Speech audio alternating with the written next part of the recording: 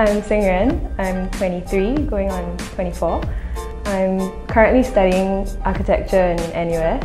I studied in Learning Lab since I was primary 1 or 2, all the way till primary 6. So my entire primary school education. Yeah, very fondly. Miss Leslie Chan, and she was very patient. She taught us not just about English, the English language per se, but more about general knowledge, things that happen around the world, around her life. She would share like her personal stories. So it made class feel not so much like class, you know. I think she was very into drawing or like just making comics or cartoons. So on every single English assignment that I handed up or she passed back to me, there was always this like cartoon that she drew next to it and then giving her comments afterwards. I was always very interested in visual art and making my own art and craft. Seeing her draw and seeing her sketch very well. And then moving on to secondary school and JC, where I pursued art in my formal education. It sort of like pushed me towards architecture as a university career. I think I've always been naturally empathetic.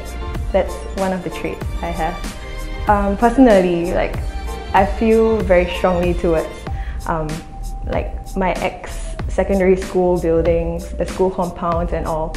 And when I think about it, it's just those special architectural features. Like I was from SCGS, the nice Peranakan tiles, you know, those simple things that define the space around you. It affects your memory towards it, and it also brings people together because there's this shared memory of like, oh, this is my school, like this is my school compound, and it's special in that way.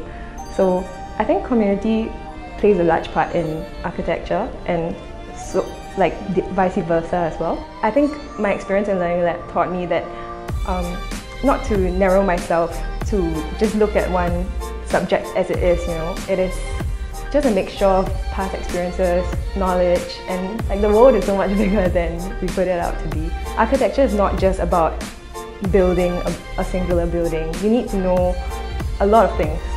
Geography, science, arts. It's a combination of all these aspects. Learning for learning's sake is a big factor in motivating me or motivating people to study, to do well. While I was choosing which university degree or which university I wanted to be in, I thought to myself, like, in 30 years down the road, or let's say 50 years down the road, would I still be happy going to work? From the adults around me right now, I feel like it's just working for work's sake. So it's also about pursuing your passion. Yeah, it's more of like just taking baby steps towards what you think would make you happy.